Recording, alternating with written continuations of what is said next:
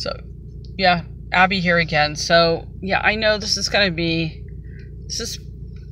I want to say it's going to be a long road, but I was looking at Anthony's YouTube channel where he has a lot of food items, and I am like salivating. Some of it, a lot of it looks so good. I'm like, oh my God, I'm so excited to eat some of those.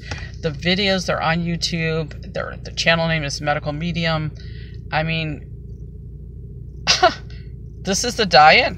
Oh my God, it looks delicious. I'm just like, why would anyone not eat this food? It's a really, really, really, really good. Although, I understand about the fruit. Sometimes you're like, okay, I've had a million grapes, I've had a million cherries. Thank God I've had a million blueberries. I am ready for a burger. Let me have some, okay, I can't even think. Pasta. But, yeah, I have to figure out the craving part. I was watching someone's YouTube video about cravings on the Medical Medium program, and I think it was something free yourself. I can't remember what her YouTube channel is, but if you're looking at Medical Medium stuff and you go onto YouTube and you'll find her, it's something free yourself, something. I don't know. There's a lot of really, there's not. I've seen a couple YouTubers that are doing Medical Medium program that they're just really nice people. They just seem really nice, and it's so enjoyable to watch them. But yeah, it's like my daughter was asking me, how long am I going to have to do this, Mom? Like, and what are the foods?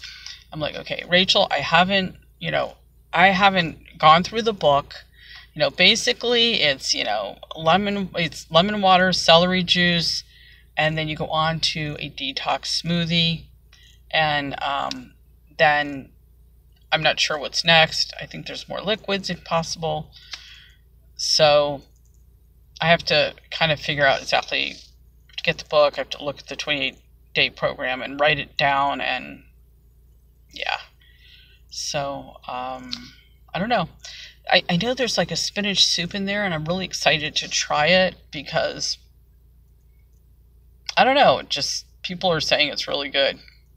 So, celery juice takes a while to get used to, but when you have the celery juice, you're not thinking, oh, is this going to be yummy?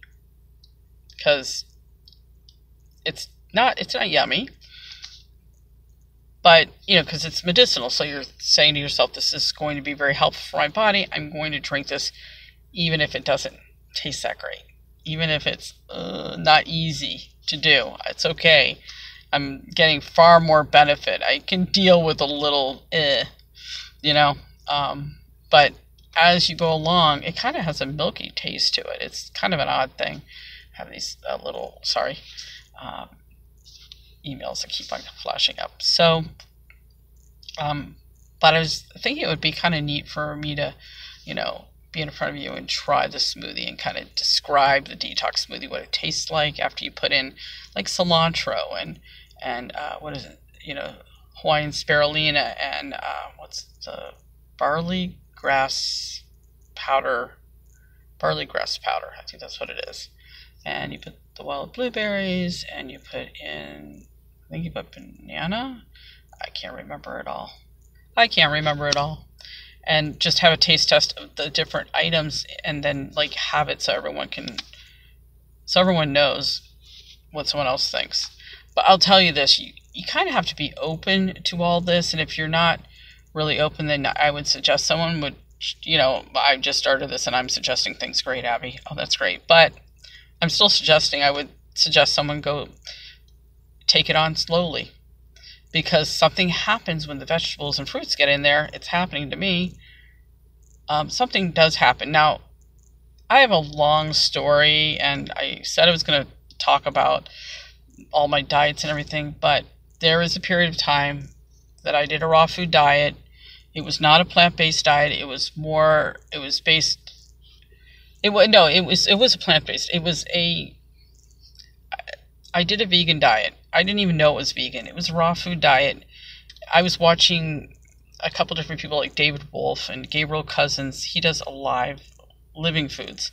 And some of the older, even people that are older than they are, they're not that old, but that were really into raw food.